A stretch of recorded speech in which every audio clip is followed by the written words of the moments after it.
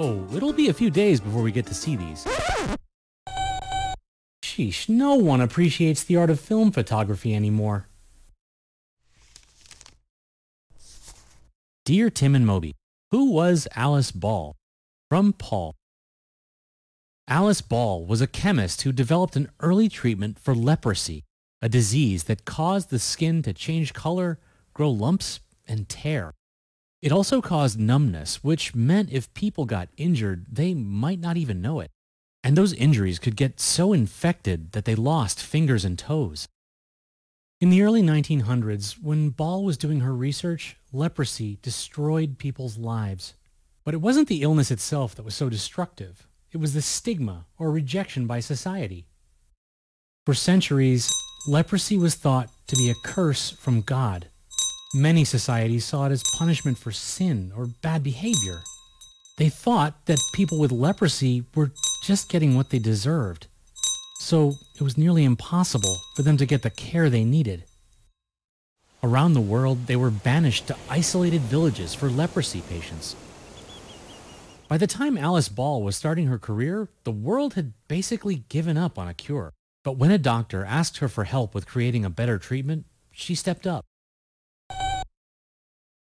Alice Augusta Ball was born in 1892 in Seattle, Washington. Her family was full of photographers, and back then, chemistry was part of the job.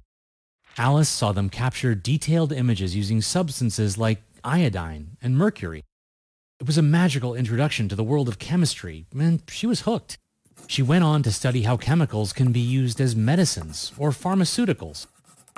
She enrolled at the College of Hawaii and became the first woman and first African American to earn a master's degree there. Remember, this was the early 1900s when women were discouraged from going to college, and most of America was racially segregated. Black people were kept out of the schools, restaurants, and hospitals that white people used.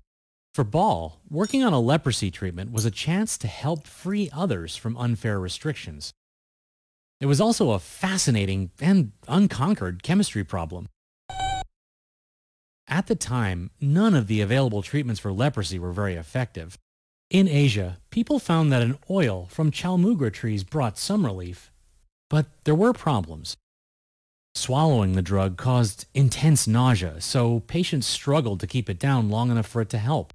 Injecting it didn't work so well either, and it burned terribly. For ages, doctors and scientists had been searching for a better way to get the medicine into patients. And Alice Ball, only 23 years old, was determined to find it. The problem with chalmugra oil was that it was, well, an oil, and the human body is mostly made of water, which doesn't mix with oil. If chalmugra could be dissolved in water, it would work much better. Ball taught classes and labs during the day and worked on the chalmugra problem in her free time. She focused on improving its solubility, or ability to be dissolved. To do that, she had to get rid of the part of the chemical that keeps water away, and replace it with a new part that would attract water instead. After months of tireless experimentation, she succeeded. Doctors began giving injections prepared using Ball's method. For the first time, many leprosy patients went into remission.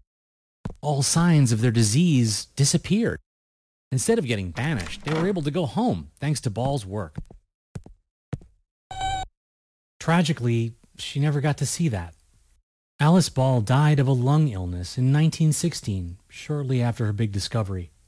She was only 24 years old. But her work continued to help countless people around the world.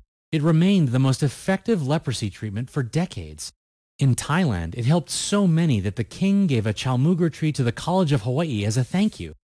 Scientists kept studying leprosy, and today, it's curable. To help end the stigma, it's been renamed Hansen's disease, after the scientist who discovered its cause.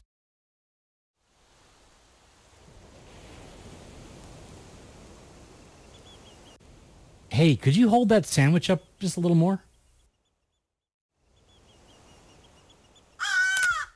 This'll be a good one.